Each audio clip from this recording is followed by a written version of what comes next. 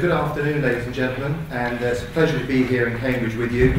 And I'd obviously like to thank Aubrey, all the hard-working members of the SENS team, and the staff here at Queen's itself for putting on such a wonderful event. I hope in this very short presentation to be able to give you perhaps one or two statistics that you haven't heard elsewhere before about why orthodox medicine must change.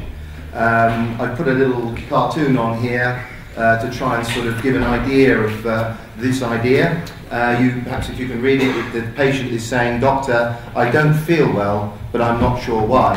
And unlike an orthodox doctor who's going to perhaps say, "Oh, that's easy, we'll put you on an antihypertensive, on a statin and on an SSRI, and you can go home," this guy's saying, "I want you to meditate for 20 minutes twice a day, exercise for 30 minutes a day, avoid processed foods, eat plenty of organic fruit and veg, spend more time in nature and less indoors, stop worrying about things you can't control and ditch your TV." So just a sort of concept of how we have to change our outlook, as it were. You all know this, and I think if we walked out into the street and stopped a member of the public at random, you'd say, "Is lifespan increasing?" And they'd say, "Oh yes, orthodox medicine is increasing lifespan regularly."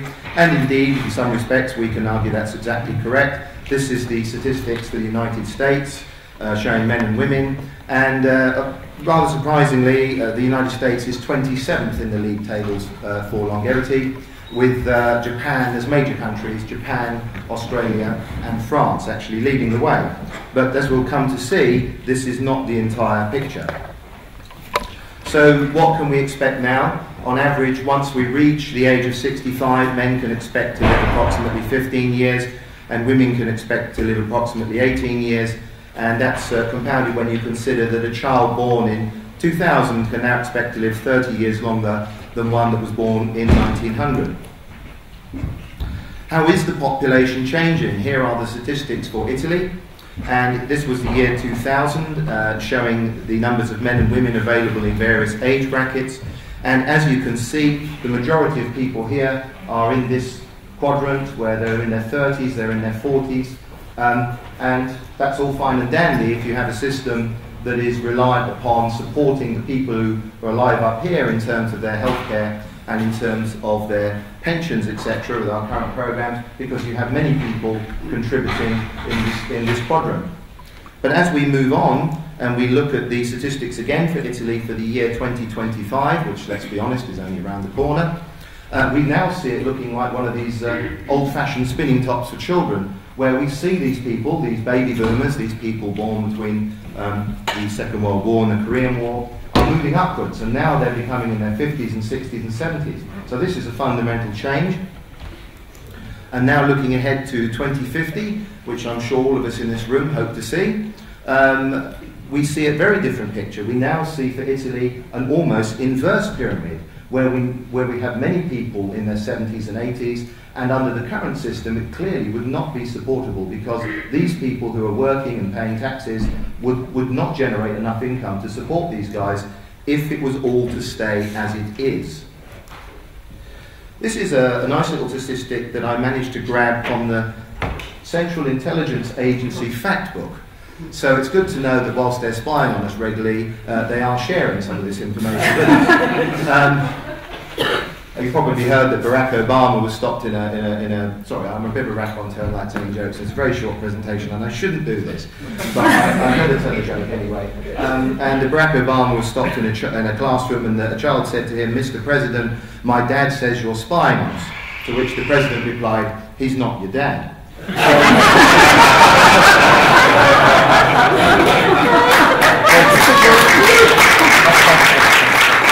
So this is quite an interesting statistic. These bubbles show the difference of life expectancy between men and women by various countries and also by continents. Now clearly you don't want to live in Angola where you're not likely to see the age of 40. But very interesting, I'm sure if we asked you guys, very educated guys, very knowledgeable guys on this subject, which country could we expect to have the longest life expectancy, I'm sure you'd all say Japan. And certainly that's true. But look at these guys. We have Macau and we have Monaco. So, and you might say, well, they're not countries, but the UN recognises them as such. So they're very small territories full of very wealthy people, so I don't know if that gives us a clue for life expectancy. Worldwide ageing trends. Dr. Appleby very eloquently described these. Excuse me to show you it in slightly different fashion, but you can see that in 2000 there were 600 million people aged 60 and over, and there will be 1.2 billion by 2025 and 2 billion by 2050. And in contrast, those between the ages of 15 and 59 are expected to increase by 16%, and those under 15 by 5%. But in comparison to those who are over 80, they're going to grow by 400%. So clearly we are going to have a society of older people. And I would totally agree with his statement that this is not a bad thing. And I think this is a public perception that we have to change. Being old does not mean not being lucid, not being agile, and not being independent. And as opposed to the L'Oreal adverts, it does not mean we're all going to look like Brad Pitt and Angelina Jolie. But we all want to be lucid and agile and independent. I think that's a fundamental goal. I do have one bit of good news to say for any gentlemen in the audience. It is known that in very old age, the ratio of females to men is 2 to 1, so we will be in demand. But won't care. Yeah, won't care. I won't tell my wife. This to me is perhaps the most important slide I'm going to show you today in this short presentation. This is for the United Kingdom. It shows the Healthspan versus the lifespan. I don't need to explain that to this audience, you know what that means. You can see that in 1981 what the lifespan was and what the Healthspan was as opposed to 2001, the comparison. Now there was an increase in men between those 20 years of lifespan of 4.8 years, but the Healthspan only rose by 2.6 years.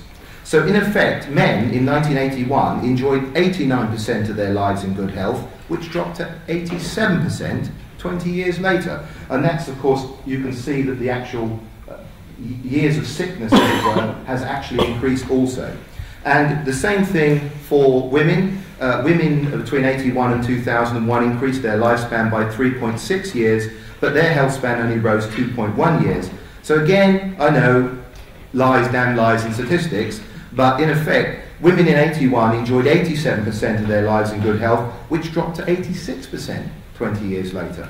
So I think this is a really fundamental message we need to get out to the public. It's quite clear, I think, that if we improve health span, we will improve lifespan. But this really sits well with the public thinking. The implications of ageing, very quickly, old age dependency rates will rise in every major region. Thank you. And the elderly support budget in 2025 is 50% larger than it was in 98. And in 2020, hey, that's not far away, 1 in 5 by today's standards are going to be considered elderly. Now, this is quite common knowledge in the United Kingdom. The National Health Service, as I'm sure you know, they've already said that if numbers continue as they are, diabetes treatment will use £16.9 billion of the budget, as the number of diabetics is expected to rise from 3.8 million to 6.25 by 2035. What does this mean? It means that just trying to treat diabetes as it is today will bankrupt the United Kingdom's NHS. So something has to change. Very quickly, I think again another important slide, if we stopped and said, well, what are diseases? It would be very quick to say there are 4 categories. You have inherited disease, you have infectious disease, you have traumas, and you have degenerative disease, which I'm sure I'm preaching to the converted in this room, you'll all agree are the diseases of ageing.